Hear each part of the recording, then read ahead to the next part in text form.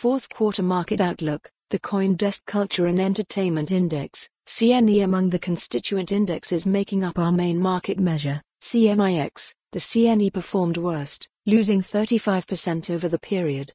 Jocelyn Yang, Jody Guntzberg, Max Good. Jocelyn Yang, Jody Guntzberg, Max Good join the most important conversation in crypto and Web3 taking place in Austin, Texas, April the 26th to the 28th. Secure your seat. Join the most important conversation in crypto and Web3 taking place in Austin, Texas, April the 26th to the 28th. Secure your seat. The CoinDesk Culture and Entertainment Index, CNE, is designed to measure the market capitalization-weighted performance of culture and entertainment protocols that are included in the Digital Asset Classification Standard, DACS. Inclusion of a digital asset in CNE is subject to minimum trading and exchange eligibility requirements.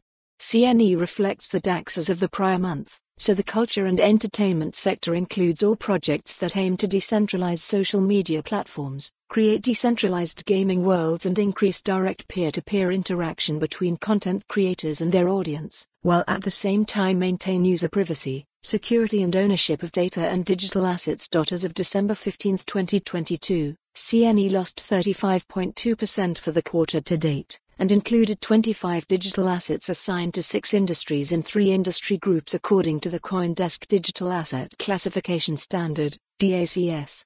23 constituents remained in CNE the entire fourth quarter and they all lost.